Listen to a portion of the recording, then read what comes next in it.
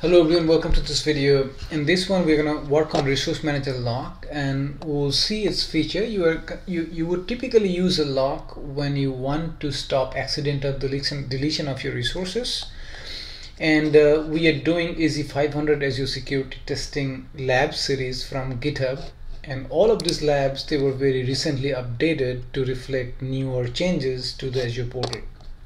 So let's do the Azure locks. So we have few objectives. We're going to create a resource group or use existing one. We're going to add a read-only lock and then remove the lock, and every time we're going to test, and finally we'll test the delete lock. So we can create a new resource group, AZ Lab 003.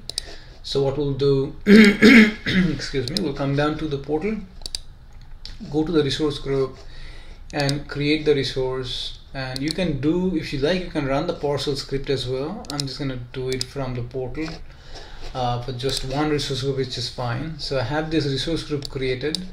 So the next thing that we want to do is the following: the storage account. So we're going to create a storage account inside this one. So over here, what we'll do, hit on create marketplace and do a storage account, and in the storage account we're gonna say create, and we name it lab 3 test 334, and US we have a policy violation, so let's just use, I have a policy UK South I'm gonna use for now. Actually, let me see, this is the 02, that is why it's getting the policy violation. So use 03, and this one you should be able to deploy in East US.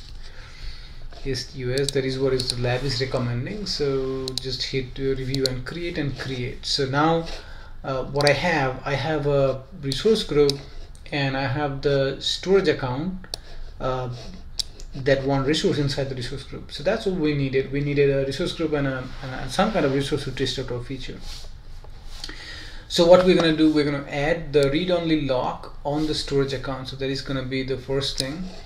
So let's see if it's done. The deployment is still going on. So now we can go to the resource, and the lock is usually over here. Let's see if I need here. The locks is down here under settings. So you click on the locks, and then you can add a lock. So if you once you click a lock, you have to name the lock, and you can either use a read-only or delete lock. So the first thing that we're going to try out is the read-only lock, and we are going to name the lock as the read-only lock, and we say OK. So read-only lock, and we have to choose the read-only and hit OK. So what happens now, this particular resource is now read-only. You cannot really delete this particular storage account anymore. So over here, now we're going to test this read-only locks in the settings section, configuration, secure transfer required, option to disable, and then save. So if you want to change any settings over here, so over here, let's come back to let's see, security or networking, or encryption. Let's see, networking. In the networking, I'll probably have this one. Okay, over here. So if I want to change something in here, let me see, and go under the security as well. Security, I'm not seeing anything.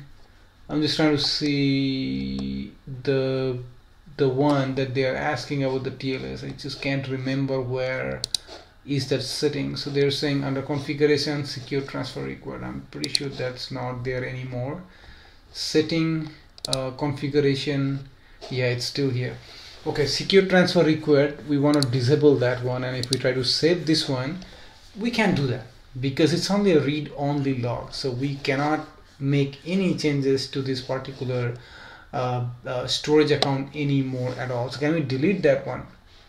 So let's come back to the overview, and from the overview, copy this name and try to delete the whole storage account. What do you think is going to happen? So, and delete. you cannot delete that, and it's gonna say because the following scope that they're locked, so you cannot do this. It's saying, hey, please remove the lock and try again. So we proved that with that account we just can't do anything.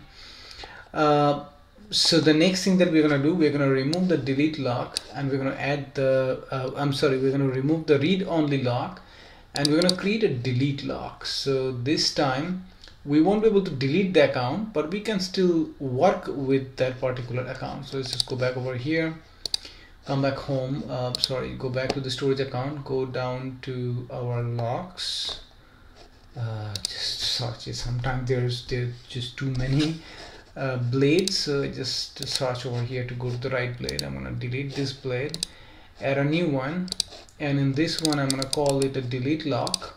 Okay, and select the delete lock, hit OK. So now I have a delete lock, and I'm gonna do kind of the similar testing. So we'll go down to configuration. Where is my configuration again? Right here. And we're gonna try to change it to disable and hit save, and look at that. So this time you have a delete lock that is still allowing to change the configuration of your storage account, but if you want to come over here and delete this account, it will still gonna stop you. Okay, so right overview and delete, and it says that can be deleted because this is the parent has a delete lock. The lock must be removed before the resource can be deleted. Okay, so let's go back over here. I think we may have added the lock at a wrong place. Maybe let's just go to the locks and make sure we added the lock at the, yeah, so right, so it's fine. So again, go back over here, and this is the storage account. Click on delete. Yeah, so this cannot be deleted because I have the delete lock right over here, right? So the lock must be removed before the resource can be deleted. So over here, let's see, taste the delete lock, secure transfer. So that one was successful. This time this change should be successful. We did that, and then when we try to delete that, it says can be deleted because the resource or the parent has a delete lock. Locks must be removed. So now what we have done, we have successfully verified that a delete lock will allow configuration changes but stop accidental deletion.